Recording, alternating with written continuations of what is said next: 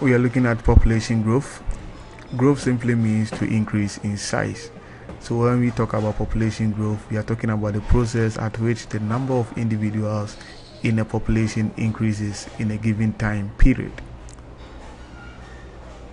Currently, the population is growing at a rate of around 1.3% per year.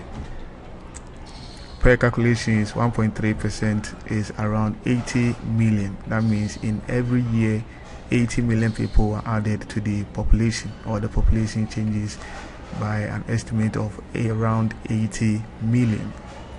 The population is expected to keep growing, and estimates have put the population at 8.4 billion by middle of 2030. So by the middle of 2030, the population is expected to grow from 7.471 billion to around 8.4 billion and 9.6 billion by middle of 2050.